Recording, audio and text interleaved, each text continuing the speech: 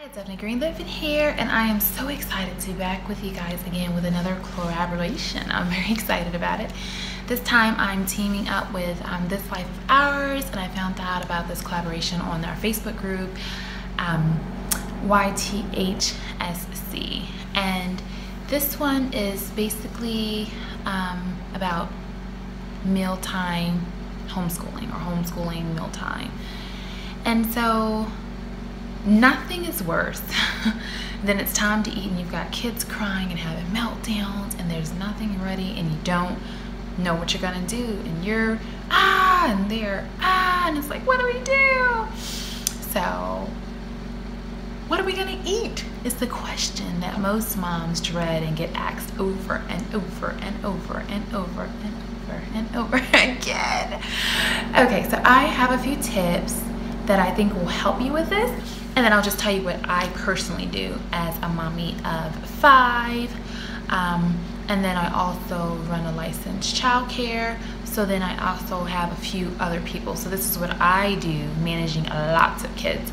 You don't have to be as strict or structured if you have less kids, but again, I'm sharing what works for me in hopes that it helps you. So tip number 1, make a menu and stick to it. Grocery shop for everything you need so you don't have to make weekly runs or daily runs. You don't have to go to the grocery store every single day.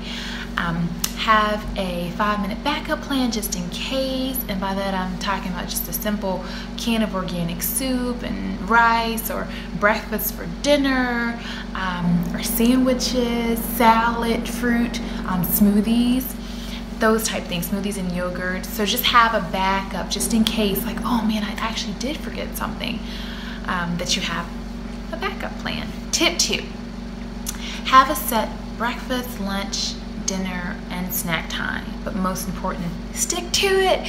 We can have the times, we can have the plans, we can have all these things, but if we don't stick to it, it doesn't matter.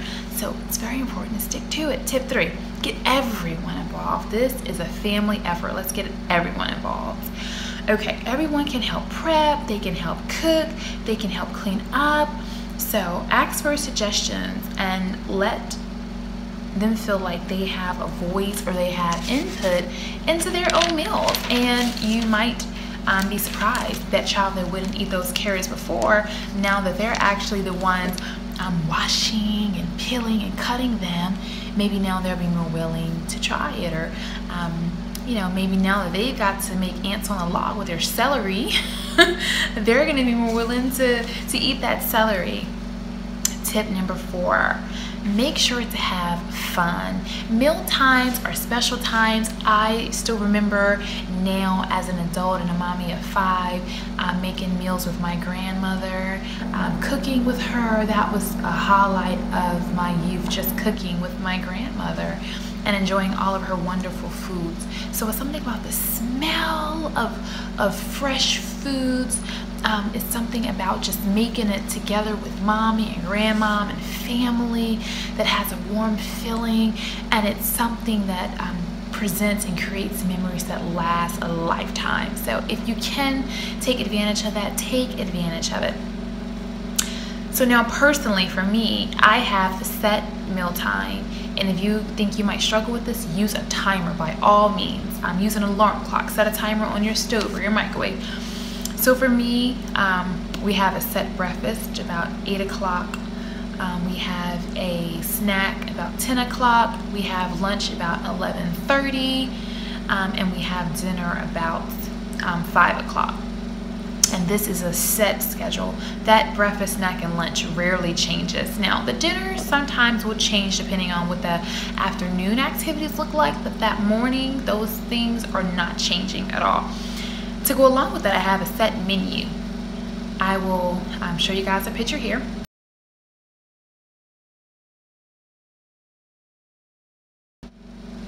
Okay, every single week, the kids know, like, it's just no question about it, that Monday is Muffin Monday.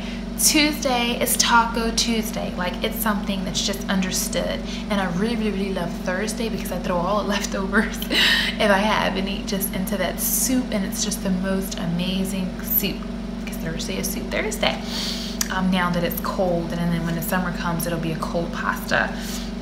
My kids are color coordinated. This really helps me. These are just simple IKEA sets, IKEA cells. They make it really easy to organize. So I have, again, all my kids color coordinated, and so they're organized by color. So I know this child gets this every single time, and they don't have to worry. So they have bowls, they have cups, they have plates, they have forks and spoons. And again, this is IKEA, very economic. We're talking about less than $10 for the complete set for I think maybe 6 or 7 kids. I think that's how many that comes in a pack. I know there is orange and blue and green and pink and purple, and maybe some more. So that's a really, like I said, good deal. Check out IKEA for that. They keep you, they even have some washcloths that are white that have a color coordinated tab, but that's for another video.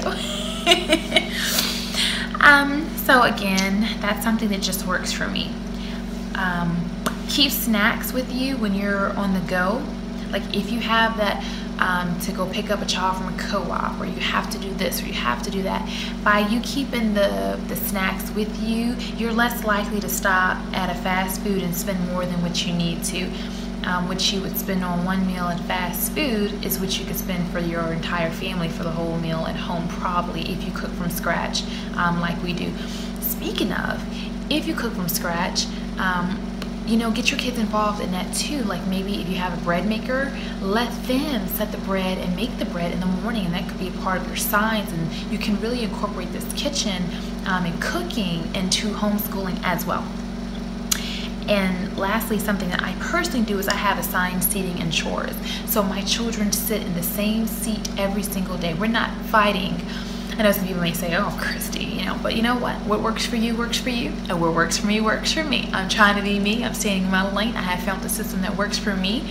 I have went from to smooth flowing most of the time, and I like that. And so I'm just sharing in case it will help you. If you have one child, that's probably no need to do all this. If you have multiple kids, you can see the value in it, and you know that it works for you. They're not fighting over seats, they're not fighting over cups, they're not fighting over plates, they're not asking me, what are we eating today? They're not asking me, you know, they're just not doing that because they already know they're into a good rhythm when it comes to this meal time. So this is, you know, meal time and meal planning and meal prep here in my homeschool. And so hopefully these tips have been helpful for you. Please be sure to check out the other videos in this collaboration. The link is in the description box below. Thank you so much again, this Life of Ours, for hosting this. And lastly, be sure to check my playlist. I have all types of homeschooling goodies, all type of DIY goodies, gardening goodies, encouragement for moms.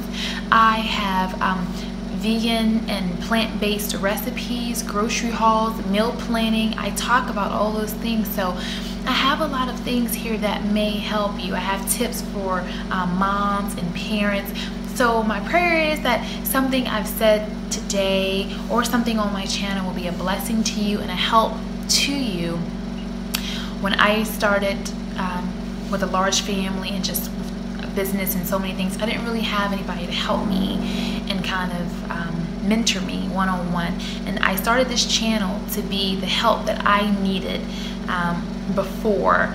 And so it's my goal again that I can just encourage at least one of you, and this video will be worth it. So thank you for watching, and until next time, blessings.